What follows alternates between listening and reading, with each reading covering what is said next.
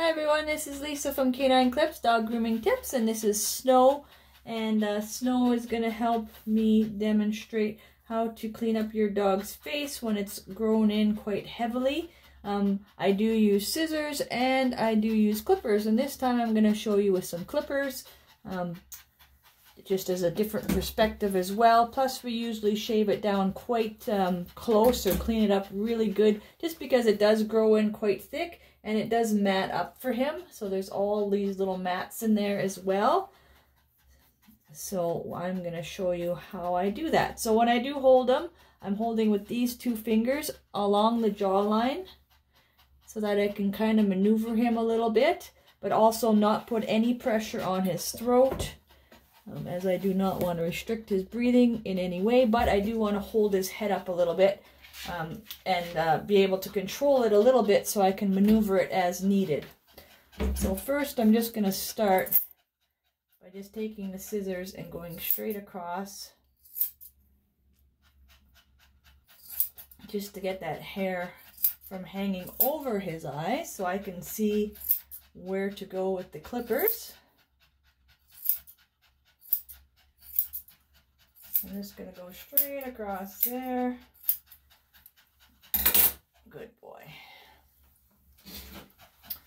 And as with all my grooming, I don't use any restraints on them. And that goes with these guys like this that stay fairly nice, but also the guys that like to move around on me, and puppies, and even dogs that are a little bit nippy as well. So I'm just going to go between the eyes and slowly go down towards the nose. The tip of the nose. So there we go. When you're coming right in between, under the eye in that corner there, I like to come from the eye downwards. You don't want to go up because you could hit the eye or cut the skin around the eye. So you want to be careful with that.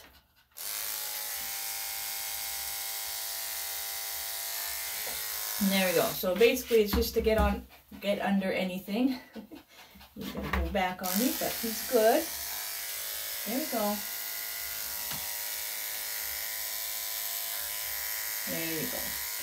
Alright, so I got that top part done. Come in.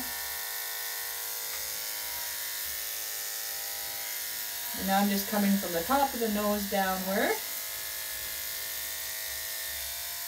And when you're going with the lip here, you got to be careful that you don't catch the skin. So I kind of hold his mouth a little bit so I know where everything is. And as you can see, he stays quite nice for me. I do have some dogs that don't stay as nice for me. When I have a dog that is really struggling with me trimming around his mouth like this, I actually prefer to use scissors. Although they look more dangerous, this is way more dangerous if he's going to bite it or really maneuver around on me. So I know what the scissors definitely look a lot scarier, but I have a lot more control with them than I do with these. He's a good boy. Okay, so we got, come here, there you go.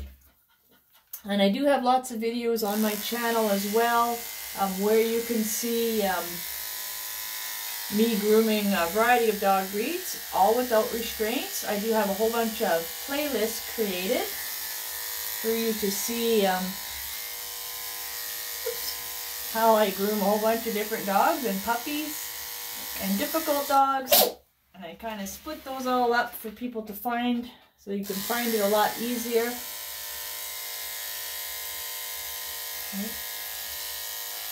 Okay. Yeah, I know. Can I sneeze? No.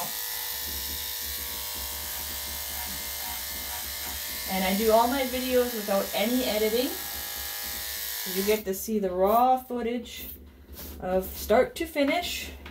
Sometimes I do pause it if I have someone come to my door, but I do not edit any of the videos. So the only thing I've done is I pause the video if someone's coming to my door, so I may pause it in the middle of the video, but then of course you get to see when I get grooming again, that's when you get to start seeing it again. So I'm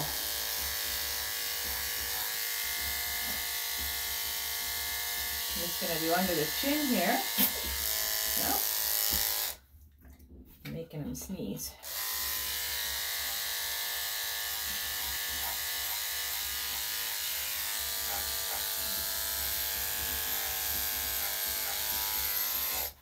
Okay, good. So I'm also, because I trimmed his muzzle so short, I'm going to do under his ears as well with the pen. So we just keep that head a little bit shorter, just because when it does grow in, it does get matted up on him. And that's just how some dogs are. Okay, so there we go. You can still see it leaves a little bit of fur as well. So when I'm using the clippers, I'm not going really deep and really close to the skin.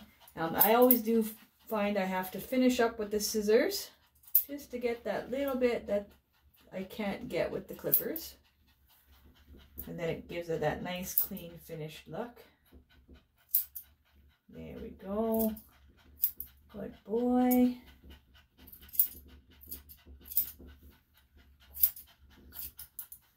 Okay, and I'm just going to continue to finish off his head as well. A little bit of matting there.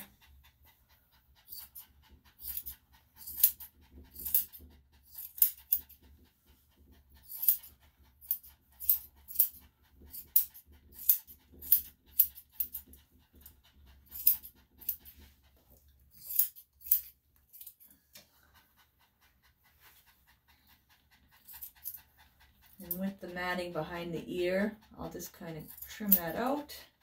And then I'll use the clippers to kind of get under this one. So basically we're just going to round out the ears. I guess this is a video just more so of the face and head trim.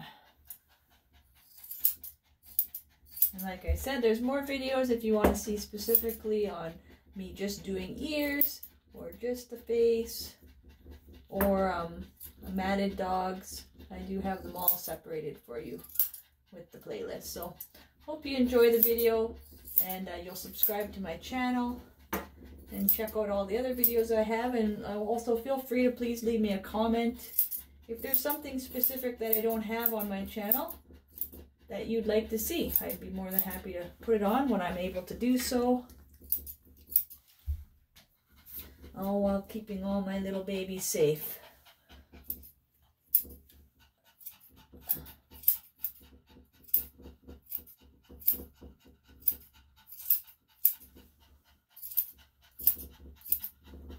Treat all my dogs as if they were my own. Well, I guess treat all these dogs as if they were my own. I always call them my little babies, so they're all my dogs.